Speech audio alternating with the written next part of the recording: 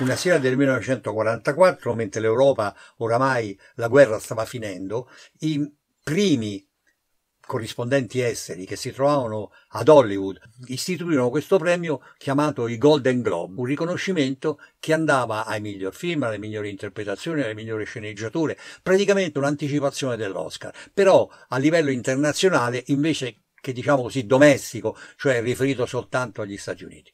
Bene, questa tradizione è continuata e ogni volta ha presentato delle sorprese, perché o anticipava gli Oscar proprio come gusti e come tendenze, secondo me anche persino influenzandoli, oppure si discostava dagli Oscar e dava una originalità e una forma diversa. Quest'anno il trionfo femminile, che giustamente da qualche tempo, da qualche anno viene proclamato e viene soprattutto detto più che realizzato concretamente, finalmente invece ha un concreto apporto, un concreto successo, tant'è vero che quest'anno il miglior film e il miglior regista sono una donna, Chloé Zhao, questa giovane cinese a 39 anni, nata a Pechino, ma educata in Inghilterra e negli Stati Uniti, quindi estremamente internazionale, rappresentante proprio del nuovo mondo globale, no? Dalla Cina all'Inghilterra, dall'Inghilterra negli Stati Uniti, da New York alla California, quindi cioè veramente un rappresentante dei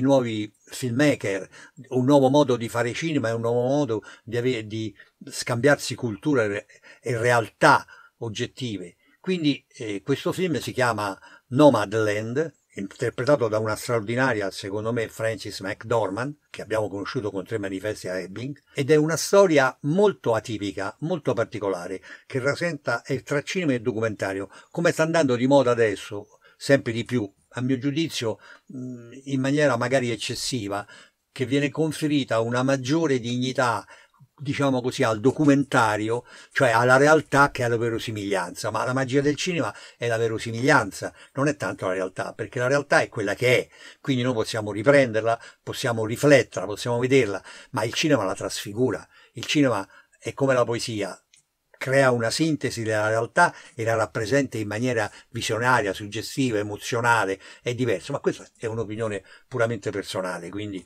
nulla toglie alla bravura e alla capacità anche documentaristica di riprendere la realtà. A mio giudizio è minore, però questo, come ripeto, è un'opinione personale.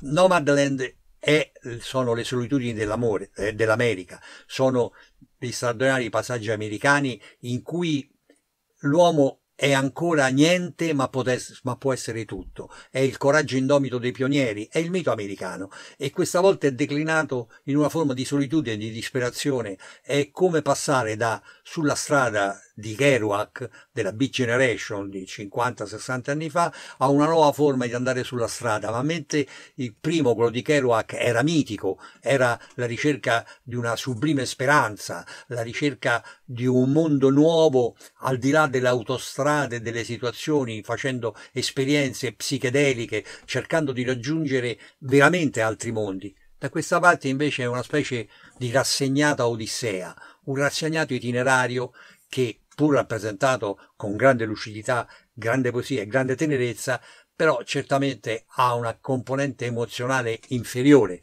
rispetto a quello che può essere il mito della strada americana. Ma forse questo vuole rappresentare il declino di un certo mito, oppure secondo me risente ancora di un'era trampiana che fortunatamente non c'è più. Ora, al di là di questo, il Golden Globe ha continuato a ribattere proprio su questo tema delle donne, presentando nelle candidature altri tipi di donne come Frances McDormand, delle donne toste, delle donne decise, capaci di realizzare, di realizzarsi e di combattere. Tant'è vero che l'attrice che ha vinto il premio per la migliore interpretazione drammatica è Andra Day, che impersona una straordinarissima Billie Holiday, la famosa cantante di jazz che ha combattuto contro gli Stati Uniti. È vero che il titolo è proprio Gli Stati Uniti contro Billie Holiday. Era una straordinaria e bravissima cantante di jazz che nel suo repertorio aveva anche una canzone che si chiamava Strange Fruit, una canzone molto molto particolare, perché dovete capire che nel 1940 ancora c'era la segregazione razziale negli Stati Uniti. La prima donna di colore che aveva vinto l'Oscar per Via col vento, la famosa Mamie, la nutrice della protagonista, quando è stata ricevuta dal Presidente degli Stati Uniti è dovuta entrare dall'ingresso di servizio e ha dovuto usare il bagno di servizio quando è stata alla Casa Bianca, perché ancora c'era la segregazione. Quindi potete capire in quel momento, in questa cosa, una canzone che era stata scritta da un ebreo russo di estrema sinistra negli Stati Uniti, che era rimasto sconvolto dal linciaggio. Pensate che dal 1898 al 1948 negli Stati Uniti sono stati 4.000 linciaggi, di cui il 90% erano linciaggi di persone di colore. Quindi veramente una cosa drammatica e forte. E Strange Fruit racconta proprio questa canzone in cui dice: nel sud gli alberi hanno appesi degli strani frutti, hanno le foglie sporche di sangue e le radici sporche di sangue, e questi strani frutti sono ragazzi neri appesi, impiccati. Quindi una canzone che sconvolse l'epoca, che scatenò una forma di repressione e di razzismo anche da parte dei suprematisti bianchi, per cui la Holiday fu perseguitata, nonostante la sua arte meravigliosa e la sua voce incantevole e straordinaria, fu addirittura imprigionata, anche perché usarono, siccome purtroppo, come era una moda dell'epoca e una disperazione dell'epoca, tanti cantanti jazz erano schiavi o dell'alcol o della droga, quindi fu preso a pretesto questo per imprigionarla, non tanto per combattere la droga quanto per combattere la rivolta.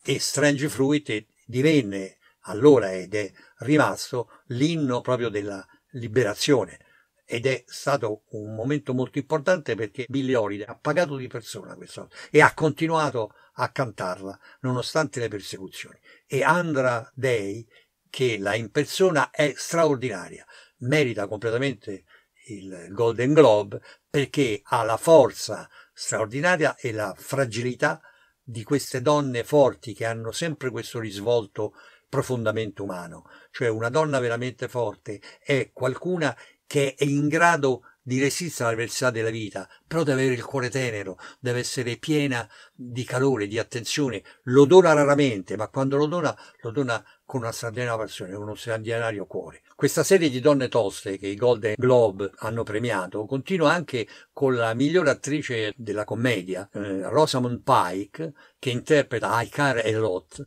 ed è una commedia nera, crudelissima, dove questa attrice, Rosamund, ha veramente una performance molto interessante e soprattutto rivela questo lato forte e particolare di questa nuova donna che non esita ad amare un'altra donna, come non esita a compiere le azioni più spietate e crudeli, ma nello stesso tempo cercando sempre di conservare la sua grinta, il suo coraggio e soprattutto di non cedere mai, perché è una che sa muoversi in maniera accorta, attenta, decisa, eppure essendo una cattiva pura, in realtà alla fine, proprio per la sua forza e per il suo coraggio, ruba in parte la nostra simpatia. Un'altra donna forte e decisa è Jodie Foster, che insieme a Benedict Cumberbatch, addirittura in questo film, a mio giudizio,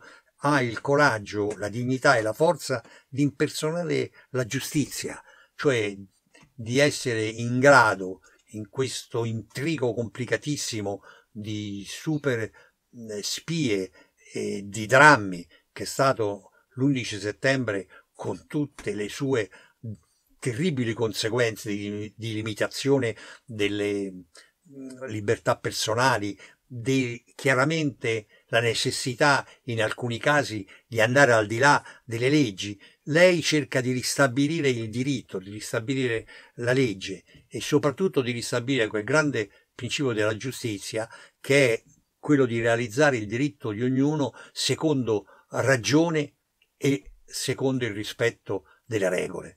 Quindi, e sotto questo aspetto, lei addirittura sembra che riesca persino a convincere la parte opposta, ed è quindi interpretato con grande forza, con uno scarso trucco da parte di Jodie Foster, con una decisione, con un coraggio molto molto interessante.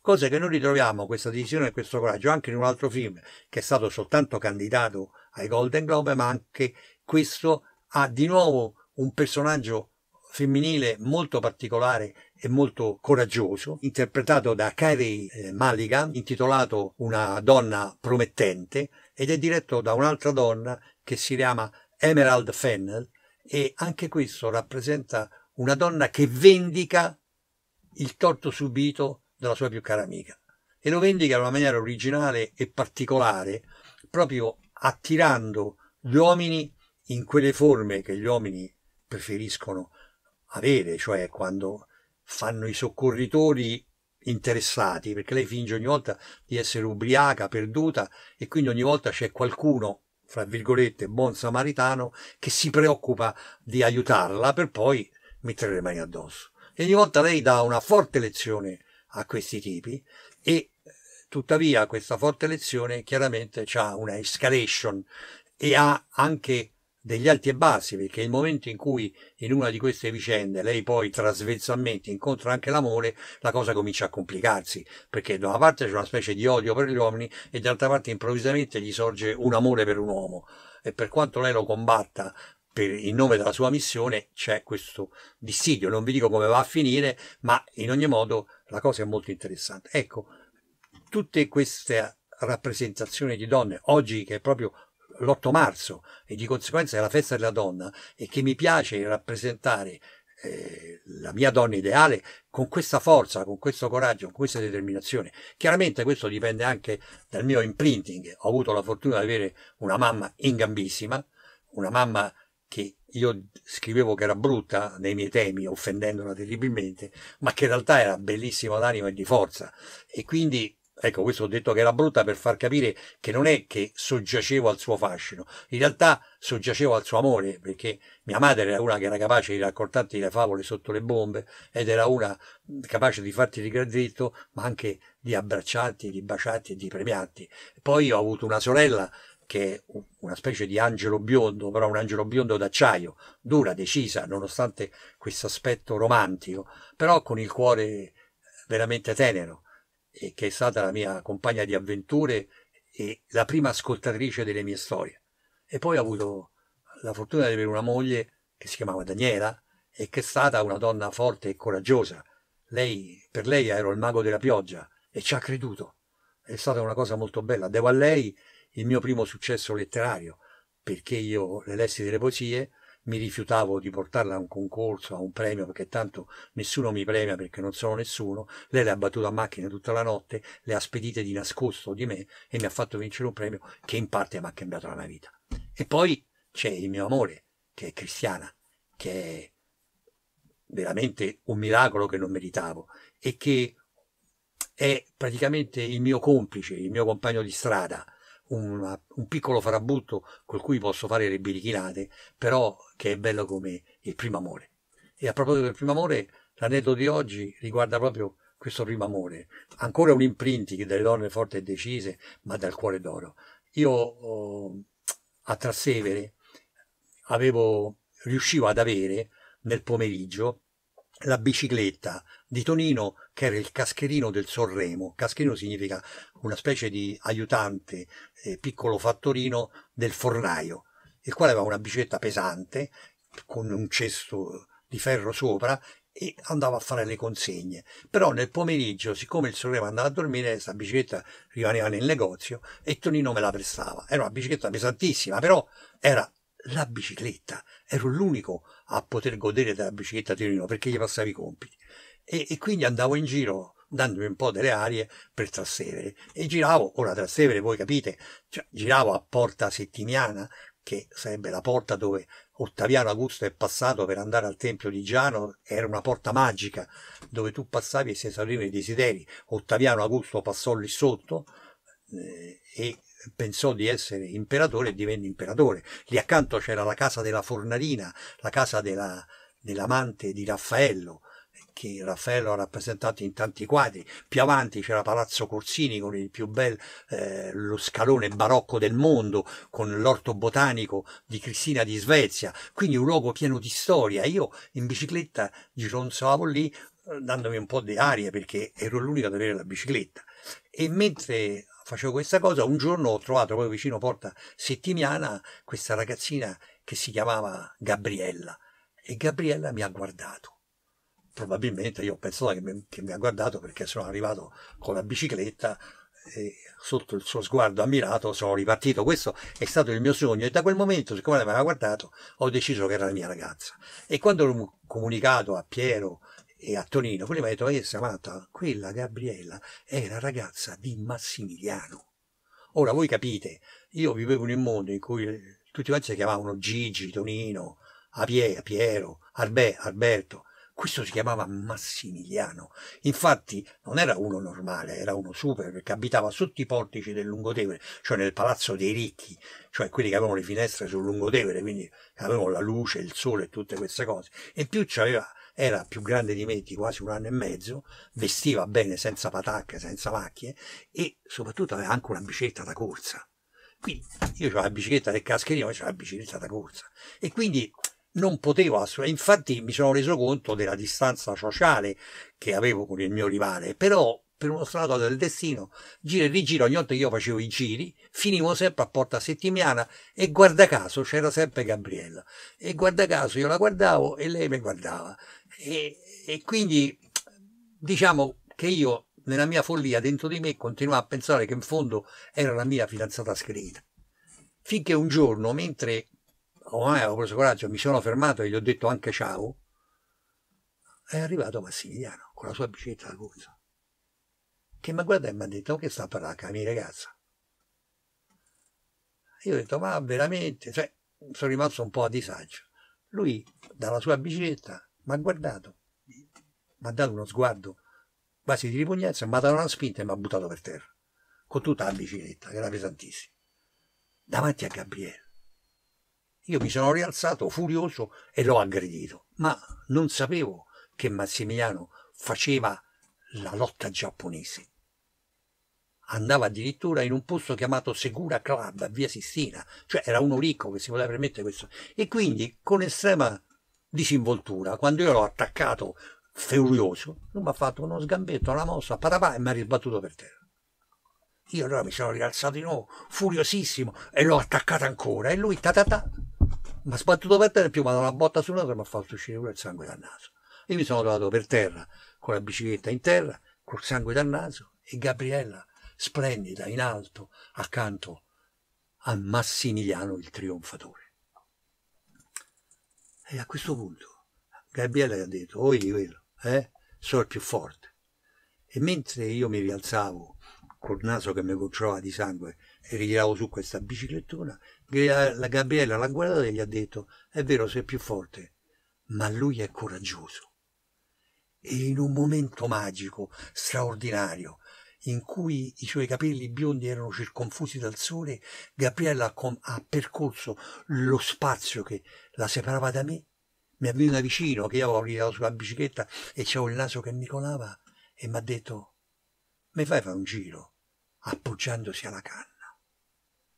E io ho messo Gabriella sulla canna della mia bicicletta del cascherino e ho pedalato per via Garibaldi, che è in salita, ma vi giuro che non sentivo la salita, verso il Gianicolo, e praticamente volavo, e voi potete capire come la prima volta che ho visto E.T. e ho visto i ragazzi che volavano con le biciclette mi sono commosso, perché è esattamente quella sensazione.